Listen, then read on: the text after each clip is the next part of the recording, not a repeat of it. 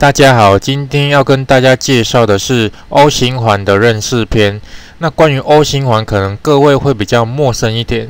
那如果是它另外一个名称，各位可能会更清楚一点哦，叫做 O-ring。好，那其实 O-ring 呢就是 O 型环。那在我们市面上哦，或者是我们身边的一些小零件呢，是蛮常看到这类的零件。它主要是用在哪里呢？今天就会入门的来跟大家介绍，以及说它在固定方式的时候有哪一些形式。好，那这一些物件呢，到底会发挥什么样的功能呢？我们继续看下去咯。首先呢，带大家简易的入门认识 O 型环。那这个 O 型环呢，最主要呢会有3大的功能。好，第一个是防漏油，再来是防漏水，以及防漏气。最主要是这3个功能呢。来达到我们的东西的一个效果。好，那这里我们可以想象一下 O 型环呢，就是 O-ring。好，它最主要它的材质呢是比较软性、有点弹性的。所以各位我们可以想象一下 ，O 型环就有点像呢比较粗一点的橡皮筋。好，那我们如果是在我们生活上周遭的东西呢，我们比较常看到的，好像是莲蓬头。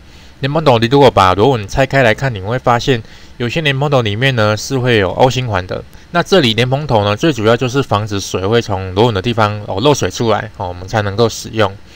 那像是有一些气动工具呢，里面一些小零件的地方可能也会有 O 型环，它就是防止气体会漏出来的。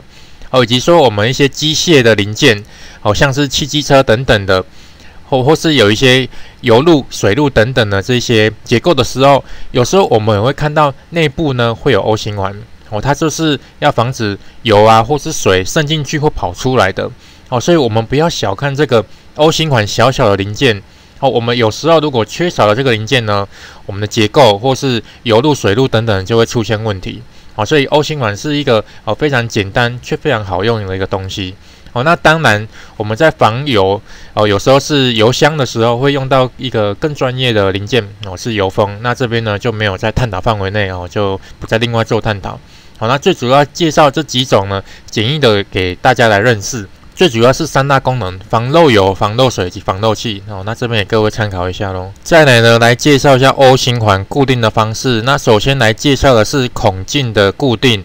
孔径的固定呢，我们第一个介绍的是，当我们 O 型环固定在内孔的时候呢，该怎么去使用它？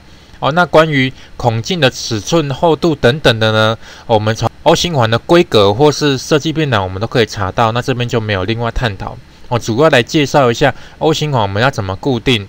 那如果是孔径里面的话，我们一般呢都会在孔内侧呢测一个钩。那这个钩呢，我们就看一下我们使用的 O 型环的规格有特定的规范。测完之后，我们来看它就会被塞入这个孔里面。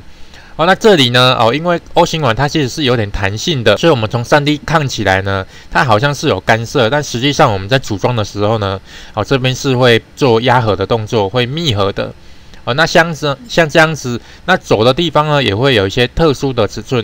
那这样子我们在配合的时候呢，这个地方就会被我们封起来。这边呢就是我们刚前面简易入门有介绍的一些功能，就可以防止漏油、漏水或是漏气的情形。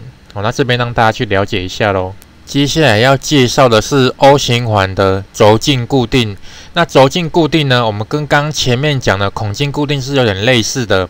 差别在于说，我们看到画面上，那我们如果是轴径固定的话，我们就要在走的地方呢车钩，然后呢把我们的 O 型环塞入进来。那进来之后，一样这边的尺寸呢都有一些特定的规范，我们可以参考 O 型环的规格表或是设计便栏，我们都可以查到。那这里呢内孔一样有一些特定的尺寸。那当我们组装完之后呢，我们把轴孔2个呢做相配之后呢，O 型环就会在中间扮演一个角色。这边呢就会防止漏油、漏水或漏气的问题。那这里呢让大家了解一下。那这边一样，我们看起来呢会好像有点干涉。那是因为 O 型环实际上呢它是有点弹性的。所以装配之后呢，这边就会做一个封闭的一个情形。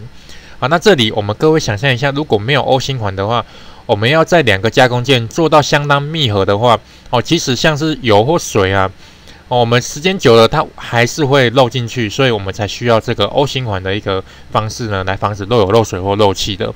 那这边让大家去了解一下咯。接下来要介绍的是活动件的固定。那这里活动件的固定呢，各位可以把它想象一下，它就像是一个汽油压缸。那汽油压缸呢，我们都有一个外缸以及内缸的地方，所以呢，内缸在做移动的时候，一般我们的油压缸的话，里面会有油，那气压缸里面就是会有气。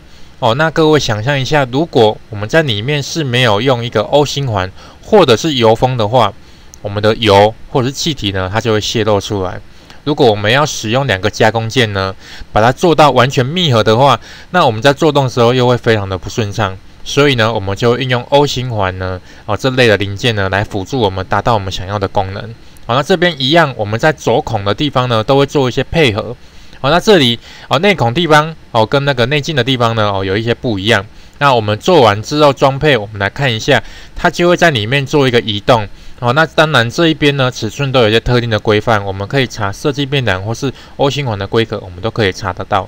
那这里画面上我们看起来好像是干涉，但是因为实际上呢 O 型环它是有弹性的，所以实际上装备起来是没有问题的。这边都让大家了解一下。那 O 型环呢是比较简易的，那有一些零件呢，像是直线轴承啊，或是有一些齿轮箱里面等等的会用到油封之类的零件，那这边呢就没有在探讨范围内，就没有再另外做个探讨。那这边让大家去认识跟了解一下咯。接下来要介绍的是平压的固定。那平压的固定呢这边呢画面上示意的是有凸一个阶级的。那我们一般平压固定呢这里面是没有阶级的。那这里呢我们就是平压的意思呢就是我们呢在一个加工线上面撤掉或洗掉一个钩，然后这里外边的地方呢，我们可能用一个钣金或者是一个平板这样把它固定上去。这样的固定方式呢，也是可以防止漏油、漏水或是漏气的问题。那这里呢从画面上我们示意可以看到，像这样子平压固定呢，那这边是介绍其中一种，就是固定在我们的固定件上面的。那就是我们在这个地方呢撤掉一个钩，然后呢把我们的 O 型环放进来。那放进来之后呢，它就会卡住之后，我们外边这里呢直接把它压进来。那这边我们看到 O 型环呢，我们车掉的钩呢，它的深度一定会比 O 型环呢还要薄一点。我们会让 O 型环呢凸出来一点。那凸出来一点之后呢，我们从外边另外一个零件把它压进来的时候呢，那这边就会往外挤压往外挤压之后就会把这个地方呢密合填满。那这个概念呢有点像什么？我们各位想象一下，它就有点像我们如果是买过密封盒，那密封盒它旁边有密封的胶条，那密封胶条它还是比较稍微凸起来，所以我们的外盖压下去之后，旁边的扣再把它扣起来之后，它就会有一个密合的效果。所以呢 O 型环其实呢它的道理都是一样的。那这边就是运用这个方式它是圆形的那这样子固定完之后，我们就可以达到我们想要的功能，像是防漏油、防漏水或是防漏气。那这边让大家去参考一下咯。最后呢，来总结一下 O 型环的认识篇。那 O 型环呢，它是一个非常简单的零件，却非常实用的。但是各位要有的概念，我们不是使用 O 型环之后呢，永远都能防油、防水跟防气体的。那各位要注意一下 ，O 型环呢，它就像是一个耗材，我们使用久之后，它还是会老化的。以及说 O 型环呢，它的功能有限，像是我们比较常看到的，像直线轴承，它两侧呢会有密封的，那这个地方往往都会使用油封，而且是挡砂或刮砂的油封。那这边 O 型环就会不适用。以及说我们的齿轮箱内部呢，我们也会比较用到油封。那这边呢 O 型环可能就不适用。但是 O 型环呢，我们会广泛运用到很多地方因为主要我们有一些地方呢，它的要求限制没有那么的高，我们只需要把防止它的气体漏出来，或是防止它的油水漏出来的话，有时候我们用 O 型环呢，我们设计零件会更简单、更便利的，而且 O 型环价格相对也比较便宜。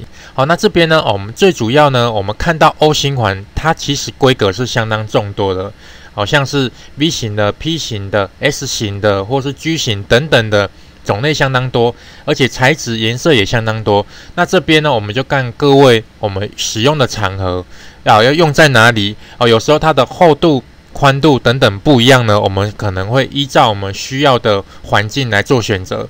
好像是有时候我们的空间足够，我们可能会选择比较常见的，或者是说我们的空间不足的时候，往往我们就要寻找一些比较特殊规格，可能比较薄一点的，那功能一样可以达到，或者是你的场合呢，它比较有高温的，或是有一些腐蚀性的话，我们也会选用一些呢特定的规格，或是符合它规范的一些 O 型环来使用的。好，那这边让大家去认识一下。那今天的教学呢，就到这边为止了，我们就期待下一次的教学吧，拜拜。